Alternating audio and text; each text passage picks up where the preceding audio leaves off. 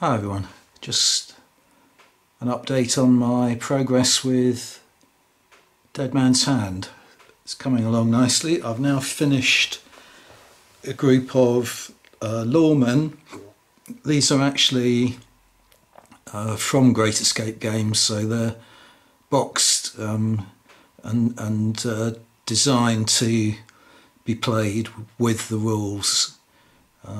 All the other figures I've painted up so far have just been generic Western figures from various ranges. But these, as I say, from Great Escape Games, nice figures. They're tall and slender, so they're larger than the figures I've painted so far. They strike me as being an equivalent size to Redoubt's figures, if that gives you an impression of their size. In a way, they're a lot taller than the other figures I'm going to be playing with. And if I were basing them on multiple bases, then I would have a problem with that. But because it's a skirmish game, it doesn't worry me so much. And in fact, it's quite nice to have taller figures for the lawmen because it makes them a little bit more imposing and authoritative looking. And I've been constructing a few other bits and pieces. I showed you the livery stable the other day, but I've also acquired the corral fencing now, because you've got to have a corral to have a gunfight in, haven't you? So I bought a whole assortment of the smaller packs from Foreground, so corral fencing, the livestock fencing, hitching posts and signposts, notice boards, outside toilets, the Thunderbox toilet. So I'll show you all those in a moment. But this is the group of 7 figures that I completed. Yeah, I'm quite pleased with them. They, I did find that they've got a lot of detail on them, but not really being familiar with the dress and fashion styles of the time. It's sometimes hard to make out what the detail is meant to represent. For instance, this figure here, he's been painted up on the artwork that comes with the box as having a sort of cravat type, tie around his neck. But if you look at it, closely, it could almost be that he's wearing a sort of dicky bow tie. And I wasn't quite sure, but in the end I just painted it as a sort of cravat style. And there are other things like various studs and buttons and pins and things. And because there's a little bit of excess metal on some of them, it's often hard to tell the difference between what is meant to be there, what the detail that's meant to be there, and what is actually meant to be cleaned off with a knife. But that's a sort of minor complaint. I think they're very nice. They're very nice figures. I like the poses. They've got a lot of character in them. They're nice figures. I'm not going to complain about them. I just had a few problems with distinguishing what things were meant to be. That's all. Right. So what I'm going to do, I think, is change. I've been practicing trying to focus, and this is the best focus I can get on these figures, so I wanted to show them to you individually. So I'm going to reposition the camera and get a sort of close-up of each one in turn.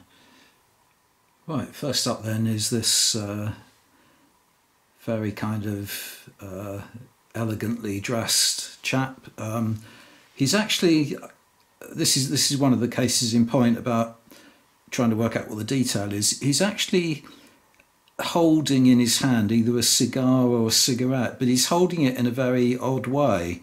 So the only thing that I thought it looked like was that he's about to sort of flick it away. He's not holding it in a way where he'd easily be able to put it into his mouth.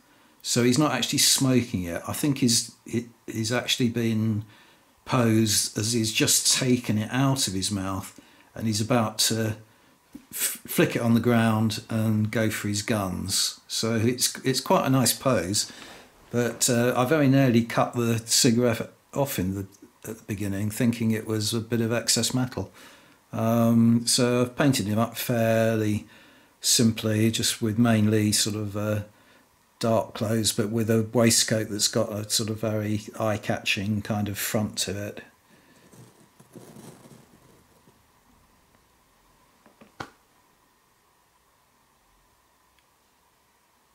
Okay, so that's him. Okay, next up is another lawman wearing a waistcoat, but he's less carefully dressed now. He's got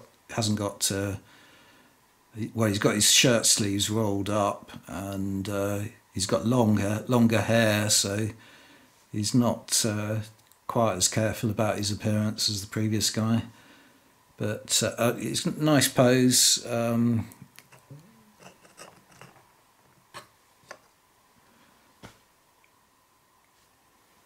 A little bit more kind of dynamic pose than the other guy.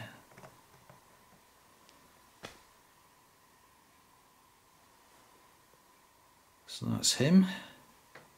Another lawman in a suit with a waistcoat, which is the only bit of colour I've attempted on him.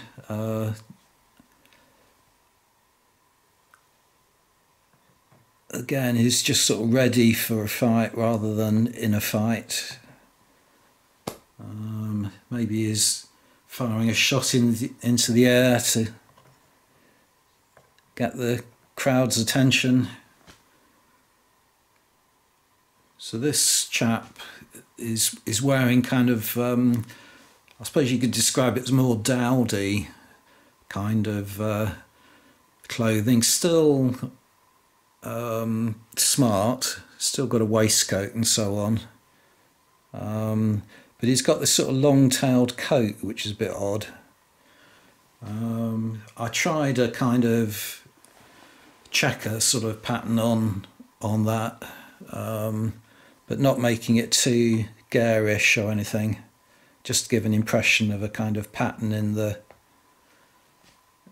thread, as it were.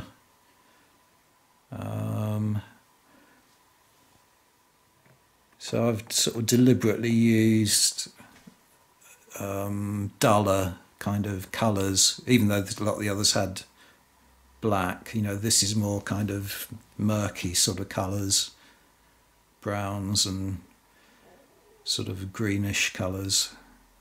And here's the one that, as I say, he could well be wearing a bow tie, but I found it a bit difficult to work out what was going on around his neck, so I just painted him up like that, and you don't really notice from a distance. So that's him. And this chap is probably my favourite figure out of the 7. Don't know why. I think he's got a little bit more character than the others. He reminds me a little bit of the if you've ever seen the film Appaloosa, he reminds me a bit of the lawman that Viggo Mortensen plays in that film. So again, sort of smartly dressed, but not over the top kind of sartorial elegance. He's armed with a double-barreled shotgun. But he's sort of got his trousers tucked into his riding boots, but he's still got a waistcoat and a fairly sort of plain coat rather than a suit. So yeah, I like that one. And this character is okay, but he's probably my least favourite out of the 7. It's probably because you can't actually see his face too well, because it's hidden by the brim of the hat and the the rifle that he's got up against his face that he's firing. So that tends to take away, if you can't see the face, it tends to take away a little bit of the character from the figure. But obviously, you know, either about to fire or aiming.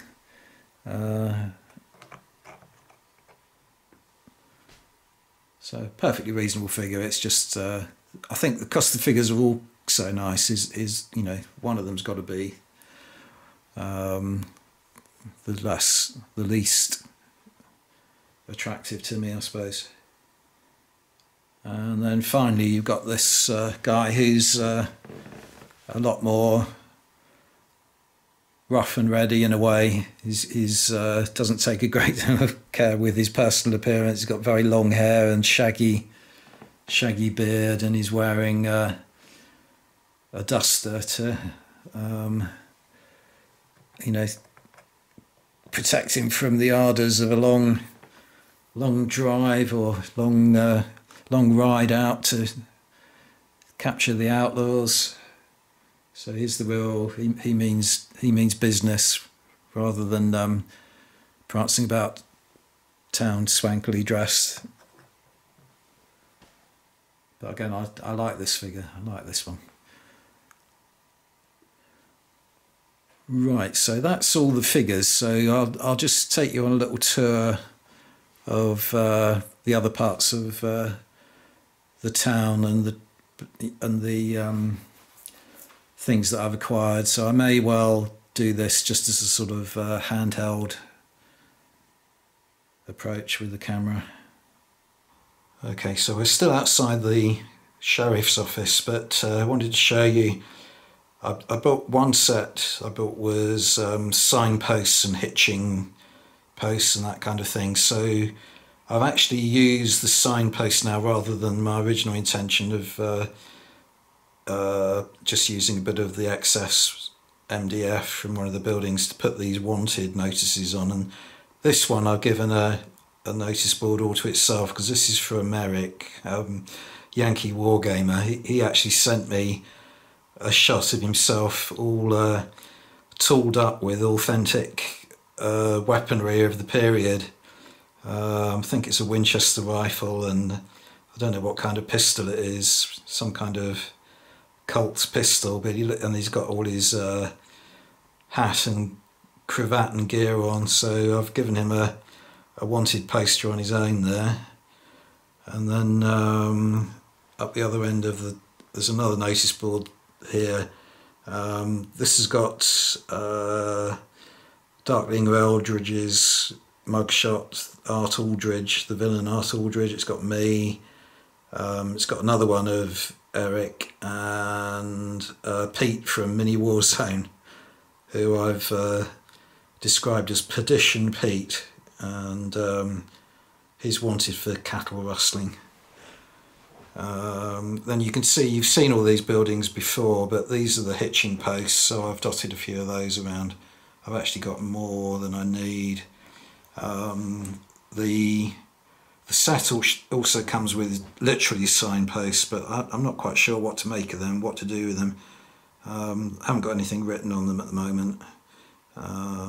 May not actually get around to using them, but they're there and they come with a set. I thought I might as well glue them together. Around the back of the high street, I've now got some pens for livestock, so keep pigs in maybe, or chickens or something.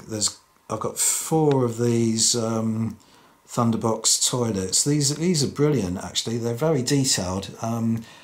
You have to glue the door in place. The door doesn't hinge, but you can position the door however you want. But inside, they've actually got, you know, the full works inside the actual kind of loo and so on, with a seat that you can either have up or down.